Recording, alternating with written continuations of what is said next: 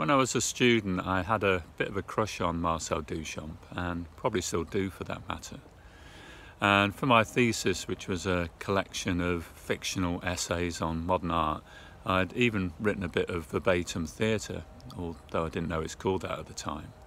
And this featured Duchamp in conversation with Francis Bacon. He was playing chess whilst Bacon was pouring himself a drink.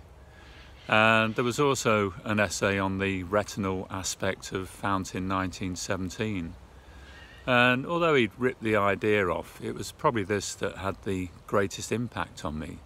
So when it was the centenary, I set up an online project where I invited people to send me a selfie taken in front of a urinal.